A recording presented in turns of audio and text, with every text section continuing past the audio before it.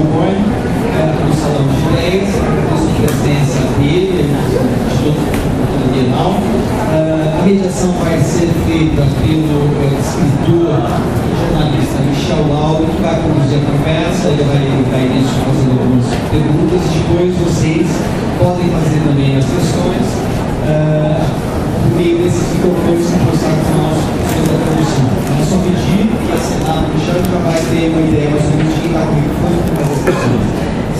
Vou pedir duas coisas. Primeiro, que todo mundo desligue celulares, Excel, celulares, porque tem acontecido que esses aparelhos interferem na sistema de som. Isso aconteceu outras vezes e às vezes você tem que ficar com o microfone para ficar acaba dinâmica. E, falando na dinâmica da conversa, é interessante também que as perguntas sejam objetivas, porque feitas também pausadamente. Nós temos duas tradutoras simultâneas, que quando a gente fala muito rápido, sofre bastante esse trabalho. Então eu vou passar a palavra ao Michel para dar início aqui. Obrigado, Michel. Obrigado. Boa tarde, em nome da Bienal, eu quero agradecer a presença de todos vocês aqui, agradecer principalmente a presença. Está muito baixo. Bom, eu vou ler um breve resumo da carreira dele e depois a gente passa para as perguntas. John Boyne nasceu em Dublin, na Irlanda, em 1970. Estudou de Trinity College em Dublin e mais tarde ele fez um curso de escrita criativa na Universidade de Cambridge, em Norwich, Inglaterra. Durante esse período ele trabalhou numa livraria e escrevia à noite.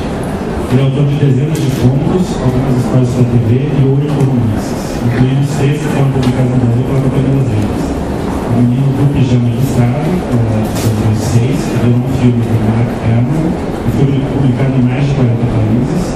Depois o Garoto do Convés, de 2008, e o Palácio do Bienal, de 2009, que está sendo lançado agora, de 2009, também pela Companhia das Letras. Algumas histórias dele são para o público juvenil, né? Tem vários contos publicados também, e algumas histórias para o público adulto. Outras também são para os dois, né? Essa é uma das questões que a gente pode colocar aqui. Ele ganhou vários prêmios, entre eles o Curtis Brown Award, o Irish Book Award e também prêmios na Espanha e na Alemanha.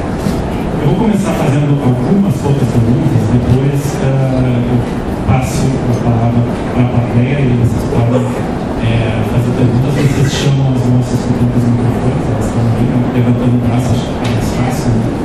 E só gostaria de dizer também que depois da palestra ele vai estar à disposição no stand da Companhia das Letras para assinar o seu livro. Boa tarde, eu queria começar perguntando a respeito, assim, você tem muitos livros lançados, mas eu queria fazer uma pergunta específica sobre os 3 livros que foram lançados no Brasil. Esses 3 livros, eles são baseados, eles são histórias individuais, dramas individuais dos personagens, mas que tem sempre como pano de fundo grandes fatos históricos. Né? No caso do Menino do Pijama Listrado, é o Holocausto, a Segunda Guerra. Né? No caso do Garoto no Convés, é um naufrágio real que aconteceu no século XVIII. E no caso agora do recém-lançado do Palácio de Inverno, ele é um personagem que viveu na corte do czar Nicolau, do último czar da Rússia, e que depois rememora sua vida já na época da Inglaterra dos anos 70. A minha pergunta é, primeiro, por que você escolheu escrever narrativas que têm como pano de fundo fatos históricos? E se isso, para você, causa que tipo de problema causa isso quando você determina no que você vai ser fiel à história, à realidade, e no que você vai criar ficção? Well, first of all, good afternoon, and thank you for coming. When I started writing novels, I didn't expect I was going to write 7 in a row, which all dealt with historical periods and real-life figures in different ways. I didn't really see myself as a historical novelist, but it just seems to be the way my career has developed, because that's the way the ideas have come. When I wrote my first novel, which was called The Thief of Time, the process of research, the process of placing my character in the centre of 256 years worth of real-life events and real-life characters was something which really enthused me and excited me. And I just felt as each book developed that it was something that I was getting better and better at, and that I was certainly enjoying quite a lot. It's got me into a certain amount of difficulty at times, certainly with the Boyne Striped Pyjamas. Some of the criticisms of the book will come because readers or critics will think that if you change some facts from the history, then that is a morally wrong thing to do in some way. But the problem is that when you write a novel, even if it is set in a real place, in a real time, like a novelist, once you introduce a fictional character into that time, that world is already corrupted. You're already changing it. And you, as the novelist, have to make a decision about what is important to keep absolutely faithful, and what more needs. And I felt with Boyne Striped Pyjamas, for example, one of the things I changed was the geography of the camp. Moving the commandant's camp outside the fence in order that Bruno could walk that fence every day and look across and ask questions. And to me, that's not such a wrong thing to do. It's just moving a house. However, there are other decisions which I kept absolutely active with. For example, the ending of the book, which is anyone who's read it will know it's got a very sad ending. But the ending is an honest ending, because that's the way those stories ended. And I couldn't have a novel like that have an ending where the two boys would be happy at the end and would survive. So to me, the sense of honesty of the book is more important than factual honesty, and that's the thing that I try to stay close to. Eu imagino que seja, me confirma se você que seja um pouco diferente você escrever um livro cujo fato real que está por trazer é um motim num navio do século XVIII e o Holocausto, né?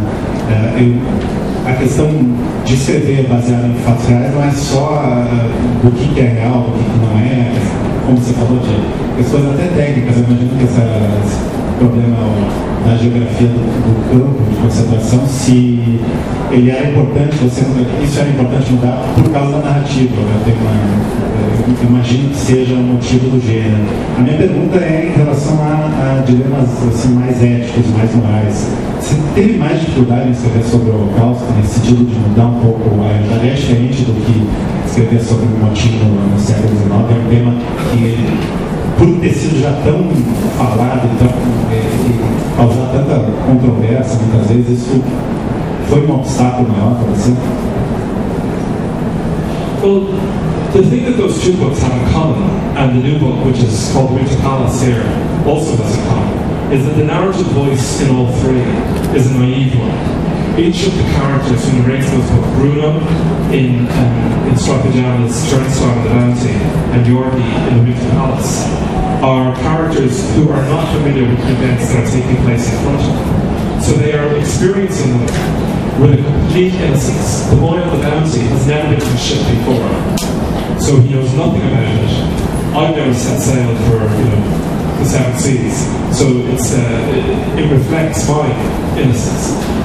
Bruno is not aware of what is actually taking place in the camp. So unlike other novels which will take the perspective of the Jewish character inside the camp itself, Bruno's perspective is one of complete innocence and naivety.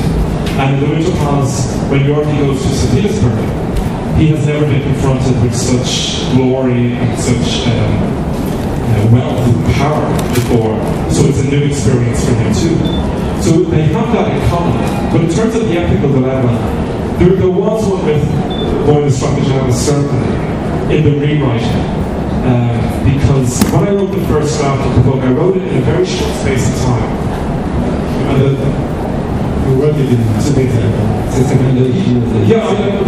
it was a strange experience, because what happened was I had the idea for the novel in Dublin on a Tuesday night back in April of 2004.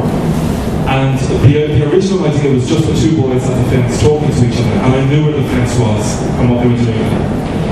And the next morning, I just felt that the idea was so strong that I couldn't walk away from it. So I didn't know if it was a novel, I didn't know if it was a short story, but I just started writing to see where it would take me.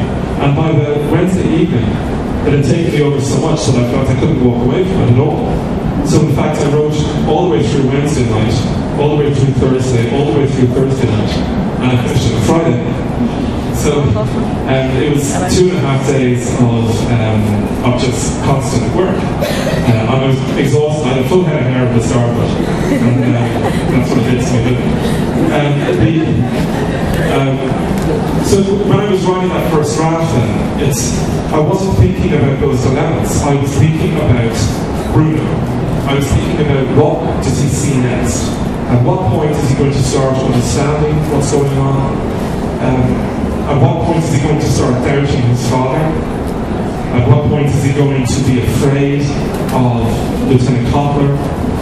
And that's all I was thinking about. I was thinking about the narrative progression, getting Bruno from stop to stop to stop, all the way to the end, and I knew how it would end. But in the rewriting of the book, and it took about 8 months to rewrite, there was certainly a lot of dilemmas there. There was the dilemma of whether or not to include the word Auschwitz in the book. And the word Auschwitz went in and out and in and out on every draft. And that word is not actually in the final book. It's implied through Bruno's misunderstandings, mispronunciations, that's where the book is set. But I took the word out in the end so that I didn't have to be absolutely rigidly faithful to that camp. And also because it's not about one camp. It's about all the camps, and it's about genocide, and it's about prejudice and hatred. So it didn't have to be about one. But there was a lot of soul searching on something like that. Is it right? Is it wrong? Should I specify? Am I being cowardly? Not.